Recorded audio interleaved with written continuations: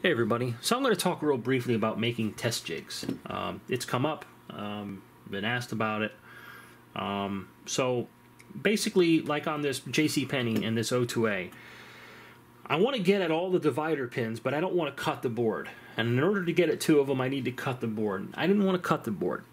And then I had the existing channel selector that I had to do something with, mainly remove it because it was just...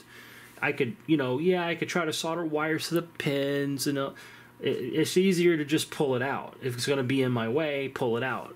So I don't want to have some requirements. I didn't want to cut the board, and the channel selector was going to be an impediment because it was not easily something that I could just simply separate.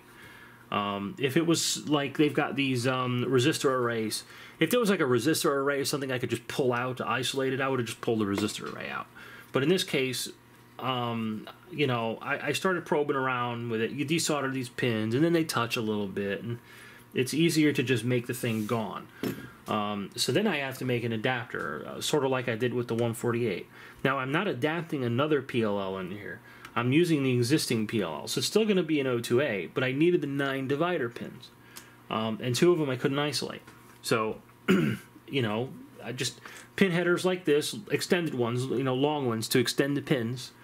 Solder a couple of those the correct spacing onto a piece of board, and obviously get the board a little bit smaller than this is too big. I cut this in half, put those 2 guys on there, put a socket on there, wire it across, except leaving your divider pins open. Put a pin header on there so that you can plug a cable, a ribbon or something like that into it, and then the other end would go to your breadboard, and that's essentially all you need. Now I've got a lot of these cables that I've made, and they're made for this particular function. You can see that's got pins on it, so that I can just plug this.